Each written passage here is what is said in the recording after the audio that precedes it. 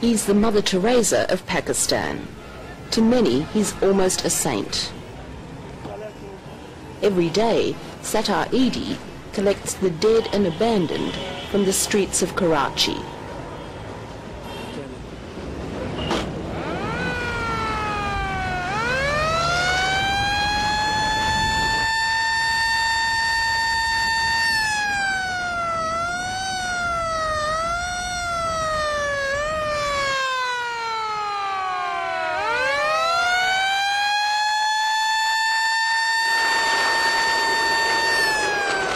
Around him, one of the world's biggest cities is descending into chaos.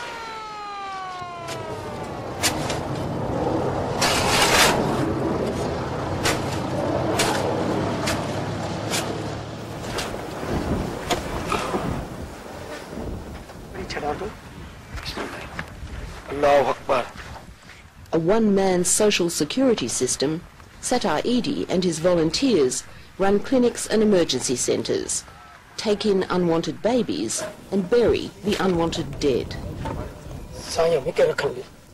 Eidi's massive graveyard outside Karachi looks like a war cemetery. Most buried here don't have names, only numbers.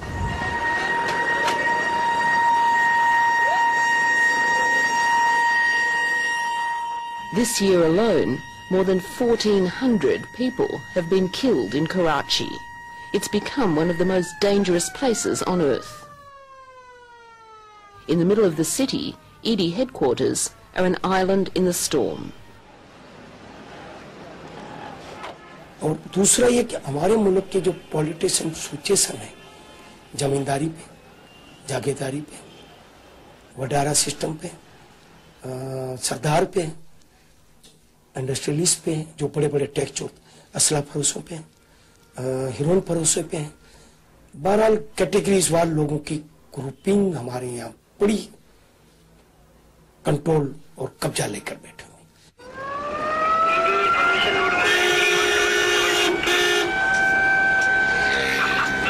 Today, as it does about once a week, the city is grinding to a standstill.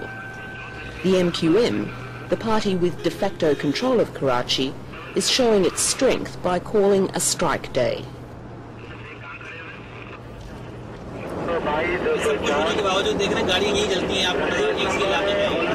Each crossroad is a sniper's alley. In this part of town, any driver is a strikebreaker. Any car or bus is a target.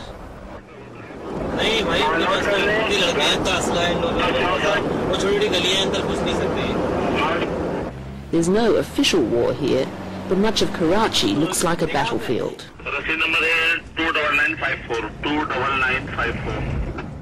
2 years ago, the MQM, an ethnically Indian party, won Karachi's elections.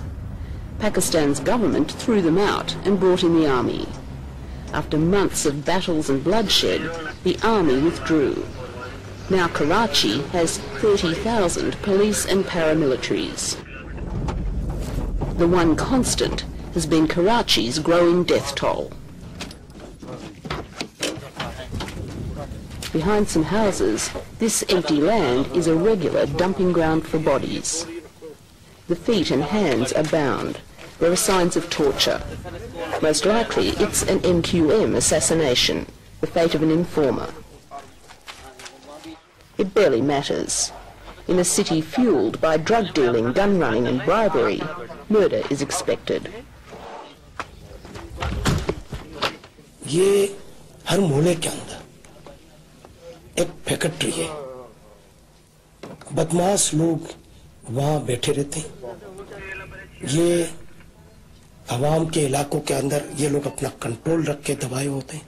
रात को शराब भी बेचते हैं, जुआ भी खेलते हैं, मोहल्ले वालों से ब्लैकमेलिंग भी करते हैं, भत्ते भी लेते हैं और इनके पीछे ये इनसे जब भी कोई चाहे तो अपना इलेक्शन के दौरान में या कोई प्रोटेस्ट के दरमियान में इनका फायदा उठाते हैं।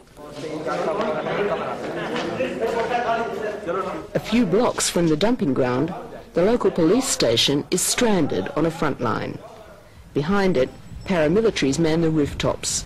In front of it, MQM snipers hide in the streets. For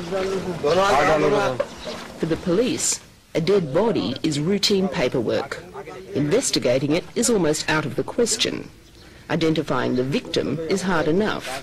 Finding the criminal is almost impossible. It's a black joke in Karachi that when the police hear gunfire, they run in the opposite direction. But it's hardly surprising.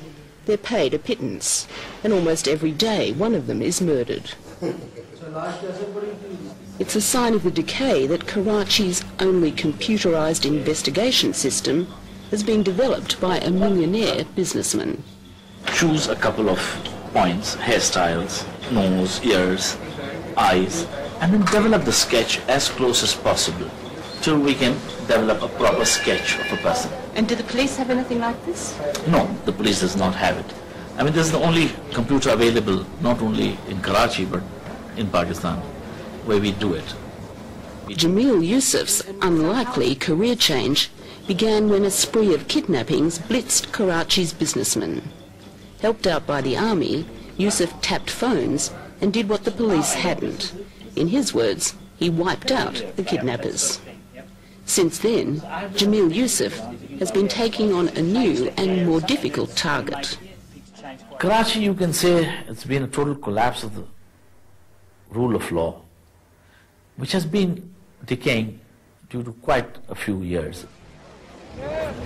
Corrupt police, argues Yusuf, are the willing tools of corrupt politicians.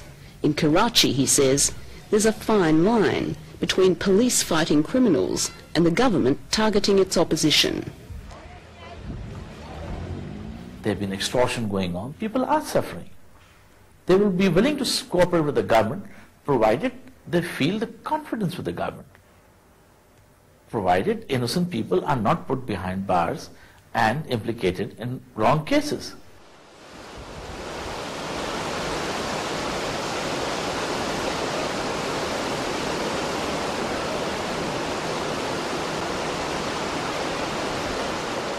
How much people really support the MQM is arguable. When it was in power, it did little to help them. Now that it's out, its battle with the government is killing Pakistan's richest commercial centre. Karachi is still the country's biggest port, but foreign investors are fleeing. Local businesses are crippled by strikes and shutdowns. These days, living in Karachi and avoiding the city's battle is getting more and more difficult. But some are still trying. A night out for Karachi's well-to-do often means an expensive party at a 5-star hotel. Though he probably doesn't realise it, tonight Samir is the guest of honour. He's celebrating his first birthday.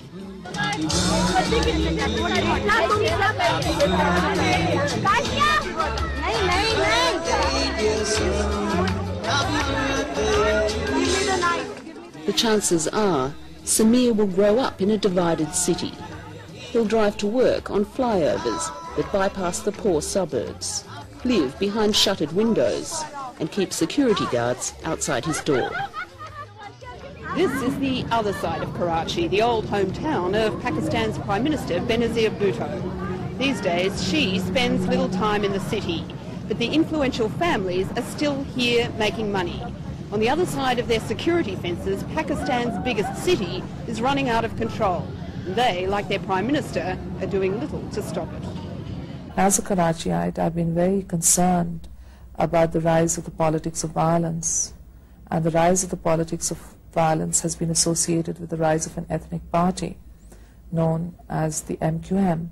Do you accept, though, that the MQM does have public support in Karachi? I do not think that MQM has a monopoly on Karachi, no. I think MQM has pockets of support where it has been assisting in the illegal immigration trade and where people live in slums and kachi badis, and there's a sense of deprivation, so they have been trying to exploit that sense of deprivation.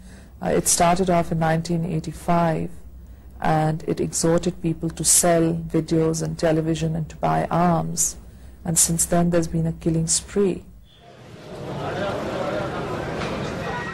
But Karachi's terror is only one danger.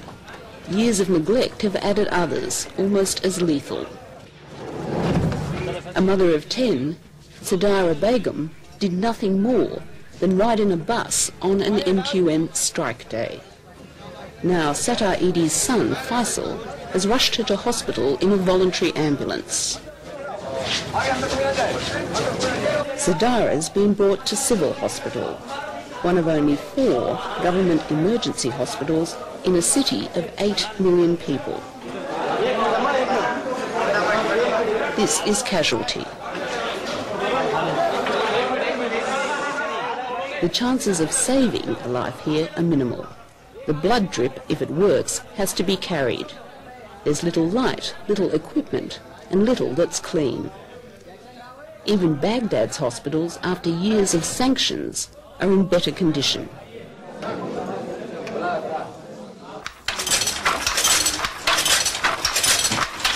Turning Karachi around now could be demanding the impossible. Even the small traditional industries are dying. In Karachi's poor northern suburbs, weavers are known for their fine silk and delicate patterns. A full day's weaving only earns $4, but now even that's getting difficult. Between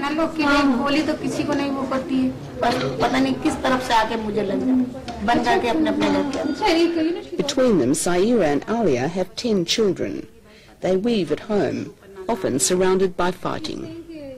But selling their silk has become almost impossible. It's difficult to travel, and the nearby shop is too afraid to open. In some areas, and for some years, Karachiites have been picking up the pieces. Abandoned by governments, the people of Orangi built a self-help project that's been copied all over the world. It was, they say, all working reasonably well till a few months ago, when the government brought in the paramilitary. Since then, there's been more violence and shooting. It's a sign of the crisis that Pakistan's government has begun talking to the MQM opposition. What do the people feel about the talks? Do they take them seriously? No, not at all. But so far, the talks have gone nowhere. Actually, how much can government do?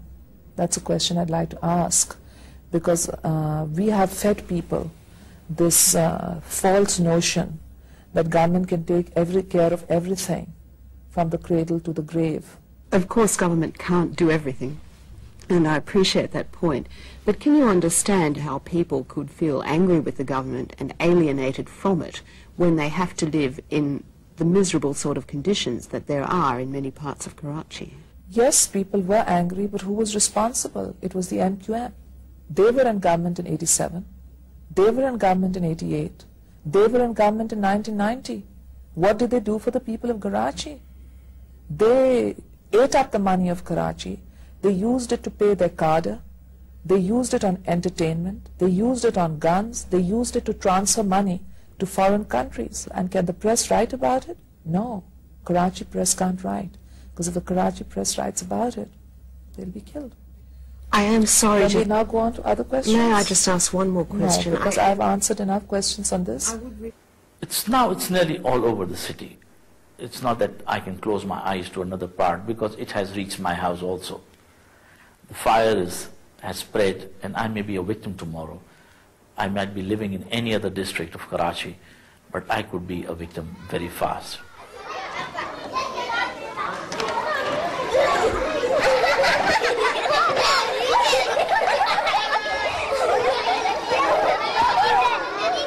Karachi does still have its optimists and idealists. Ask Sattar Edi where he finds hope, and he'll bring you here to one of his orphanages. Karachi's orphans call Sattar Edi and his wife Mummy and Daddy. They too are Karachi's victims, the children of the poor and the murdered. कहीं भी नहीं मैंने 1,40,000 35 के करीब 35,000 के करीब मैयतों को गुसल दिया 2,60,000 मैंने बेसहारा लावारिस को रखा, निकाल, छुट्टी दी, कुछ किया, उसमें जितना सुकून नहीं है जितना इन बच्चों में मुझे यूं नहीं, अब यूं करेंगे, ठहरो, एक हाथ फिर मेरा इसका. To these children, Satar Eidi means hope. Their city may need a lot, but what they're asking for is heartbreakingly little.